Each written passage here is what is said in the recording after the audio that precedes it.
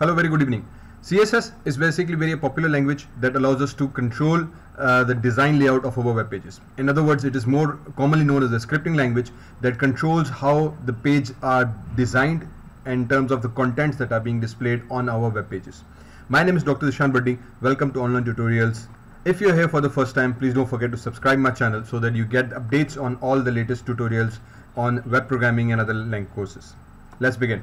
So CSS, why we need to use CSS? CSS is basically stands for Cascading Style Sheet. It has been used for a very long time.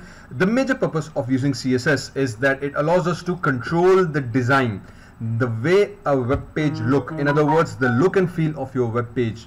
Okay, it controls that how each component is displayed, the font size, the font color, the background, the foreground, every component in form of designing.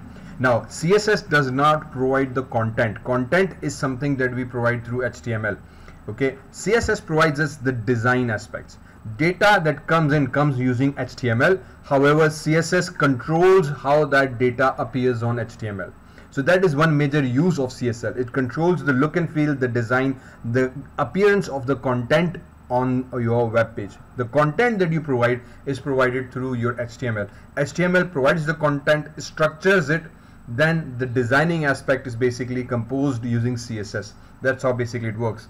Second major aspect was that when HTML was developed and the font and few tags were provided with HTML, the designing of content was very difficult, because if you have HTML and you use HTML designing as tools, tags, basically what you need to do is you need to provide every page level, every tag level control, and that was a very nightmare for lots of people. Because for example, if you have 1,000 pages in your website, you would now require to go into every single web page to make every single change. For example, font size, if you just have to change the font size, now you have to go into 1,000 pages to change the font size within HTML.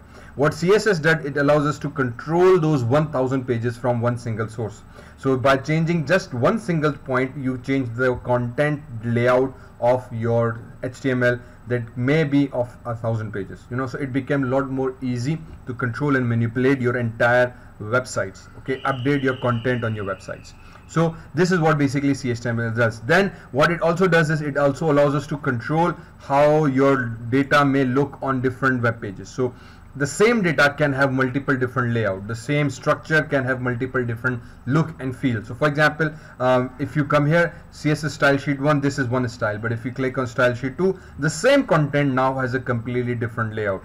Then if I go into 3, now the same content has a completely different layout. This is what CSS does. The content is there from HTML, but by just changing the CSS, you can change the appearance of your entire content. So you don't have to update the content, you just need to update the CSS to completely change the look and feel of your web pages. So this is what the main purpose of CSS is. Now what CSS, or how basically we use CSS? For using CSS, you need three main concepts to understand. First, CSS can be used using inline CSS. CSS can be used within internal HTML CSS, or most commonly used as an external CSS. So you can use CSS in three different forms. Inline CSS, that is written within the tag. In internal CSS, that is written within an HTML page, and external CSS, that is completely outside, written in a completely different file, and then multiple pages can refer to it.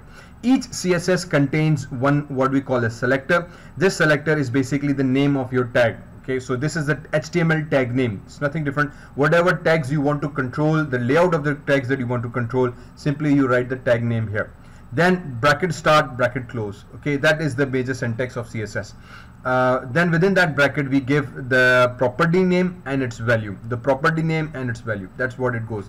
So within every CSS we have what we call the selector, which is basically an HTML tag, the bracket start, bracket close, and then we give what we call a property. Now properties are basically CSS attributes. Okay, in HTML we refer the word attributes. So if for example you have body, you give attribute.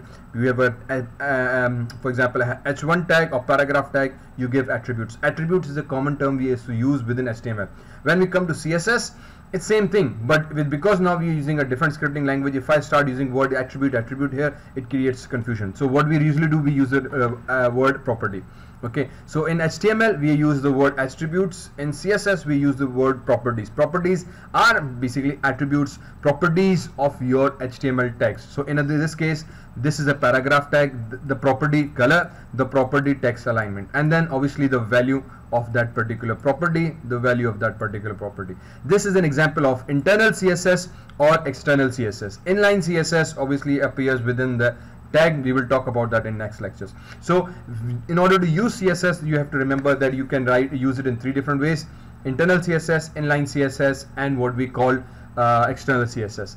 Each CSS basically contains something called selector, which is basically the CSS HTML tag name, the property name, which are various different properties that are used within CSS. We just have to understand how these properties are, what we use these properties for, where we can use these properties for, and the particular value that each property may have. You can give multiple properties, you can control these properties with various different values. Each tag have multiple different attributes. Each tag may have multiple different CSS styles. CSS is also based on classes, so we create classes, and same tag can have multiple different classes so that you can use it in different formats. Okay, so this is just a brief introduction of CSS, and we will talk about more this in next class. Thank you very much. See you around.